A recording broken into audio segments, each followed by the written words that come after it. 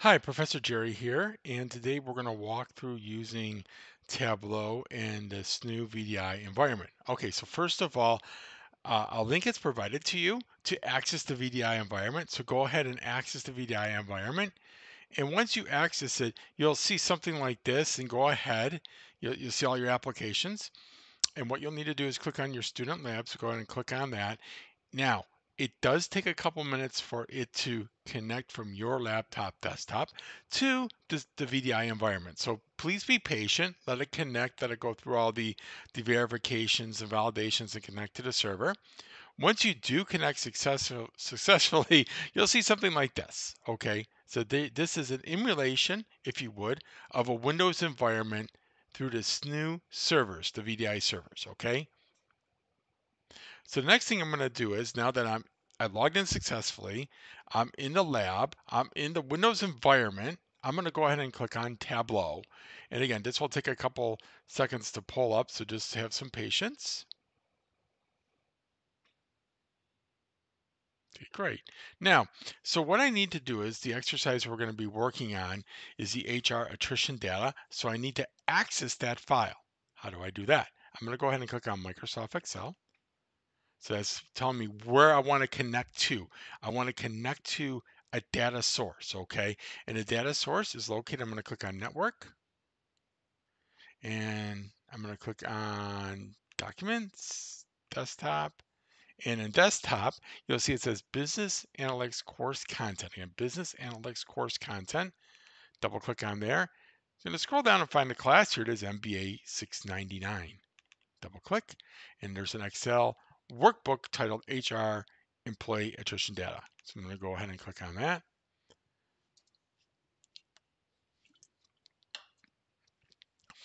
And so what it does is it connects to this Excel sheet. So think of it as a data source, if you would, for the organization and someone behind the scenes, perhaps the HRIS team, information systems team, is updating this on a daily basis. So now it gives the opportunity for other organizations in HR or in management to review the data and create visualizations. Okay, so that's what we're going to do. Just a couple simple visualizations to start analyzing the data. Okay, so I'm going to go ahead. I'm going to click on the sheet one. All right, and again, so I have this sheet in front of me to build my dashboard, if you would. Now, one thing I like about Tableau is if I look here on the left-hand side, this gives me all the fields in the table. So I connected, I got it, I connected to this this database, if you would, or this Excel file, if you would. I got all my fields here.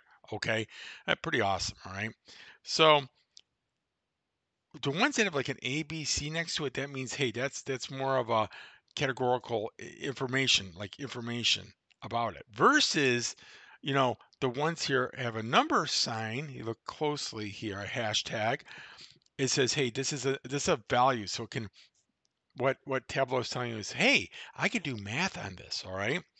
So again, these are like labels, if you would, characteristics, if you would, of the employees. Whereas these are characteristics of the employees down here, but it's saying, hey, I could do some math on this. Okay. All right. So let's begin. Let's do a couple of different visualizations to start telling our story, start analyzing the data, start working on this project. Okay. So what I'm going to do first is I'm going to go ahead and click on status, and I'm going to drag and drop it into filters area. Okay. It stops. It says, okay, what do you want to filter on? I'm going to filter on former. So I'm going to look at the former employees. That's my scope. Click OK. All right, so we got the status former. Okay. So next thing you're going to do is I'm going to click on this drop down here. I'm going to build a pie chart visualization. Okay. Click on pie. It's just a circle. Okay. And I can also make the size of the circle by clicking um, Control Shift B. Oh, let me try that again. Pie chart. And we'll make it larger or smaller. So we'll give it a try once we add some labels to this. So I'm going to go ahead and click on. So I want to know. Let's do this. Let's talk about. I want to talk about the job role. Okay, so I'm going to go ahead and click on job role, and I'm going to drag and drop it to label. and puts the labels on there, okay, of the different job roles, okay? So again, I'm going to do the Control Shift B to start making this pie chart a little larger, okay? So it's got some labels on there, all right? But it's not really telling me anything, okay? So let's do this. Let's kind of start, you know, um, adding some details to this pie chart. So I got this, again, these are numeric, and I got this one value variable here called HR, um, you know, HR employee attrition. This HR employee attrition gives me a count. This field gives me a count, so it's easy for it to do the math. So I'm going to go ahead and drag and drop it over here and put under size. Okay. So, but now I'm going to do this. I'm going to click on job role now. I'm going to do color. So now it kind of changed the colors, but I'm still a little like, okay, this, like I say, pie chart's a little tricky to do, but let's add some labels. I'm going to do job role. And I'm gonna do this. I'm gonna take job role again from up here and drag and drop and put labels. So now, oh, now I got the labels next to each slices of the pie, if you would. Okay. Now I'm gonna do this. I'm gonna take the count of HR again. I'm gonna do this. I could grab it from here and drag and drop and put on a label. So now it's starting to take some format. So let's rewind. I have the job role, each has a different color. I have the job role as a label, okay, and then I have a count of each of the the employees, number of employees in that job role, and the status as former. So what this visualization is telling us is hey, here's the former employees of the company that were in this job role. Now, let's do something else. Let's try something else here. That's awesome, but let's do one more thing. I'm going to go drag and drop here, and I'm going to click here on this arrow. So I got this count again. It's like, well, why do you want it again? Well, let's try something here. Let's see if we can get a here. We should be able to click and drag and drop and change the measurement to percent. So I clicked on quick table calculation percent of total. So now this is showing, now this is a calculation, it's doing a percent of total. So let's go ahead and drag and drop this in label. Now we're talking, now we have the, the job role, the number, and a percent. That's a percent of the former employee. So this is telling us, hey, for example, of the former employees, lab technician, there was 62 former employees, 26%. Okay. Sales representative was 13%. All right. And I can obviously do the control B or Control Shift B to make this a little larger.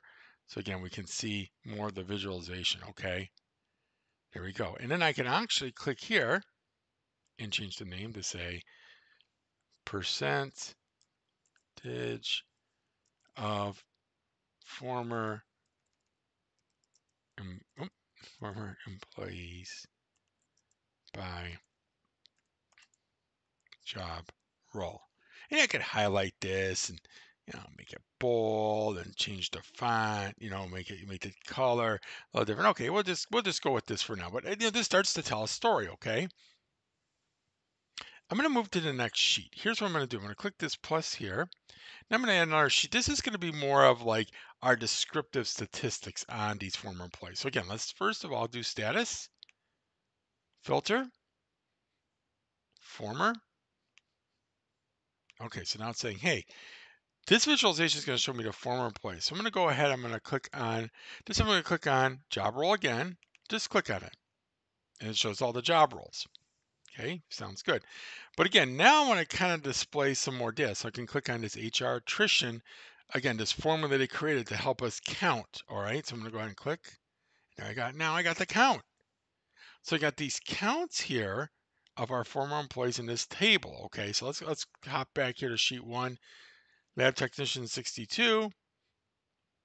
Lab technician 62. I always like to cross-check my data. Okay, so good. So far, so good. Now, let's add a couple more, just some numbers. So we can start getting a better understanding of these former employees. So let's do this. We'll add age. And I'm going to make sure I click on this icon here.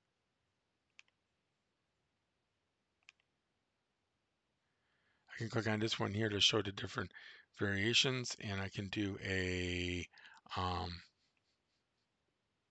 Click here and do a sum of age. I don't want to do sum of age. I want to do a average of age, and I want to show it in the size.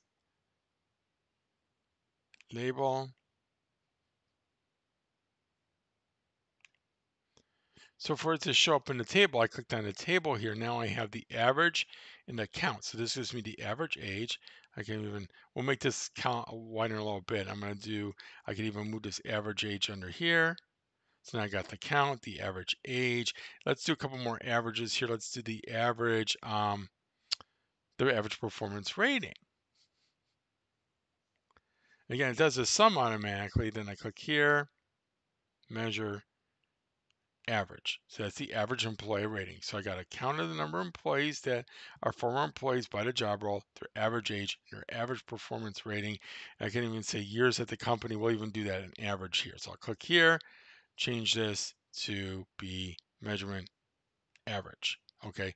Again, nice table here showing the count, the average of age, average of performance rating, and average of years of the company. I can even click over here. Notice how the arrows appear. I can make this a little larger, showing the difference right here. I'll click this out here so I can see it. So I got a nice table showing the count, average age, average performance rating, and average years of the company. Okay, interesting data. So now let's do one more visualization here. I'm going to click on this plus here for another sheet. And again, back to this, I can add another title here or whatnot. But we'll go here and we'll do this. We're going to add in, again, we're going to start off with our status, filter, former employees. Okay, so now we're only talking about former employees. Let's do this. We're going to do job role.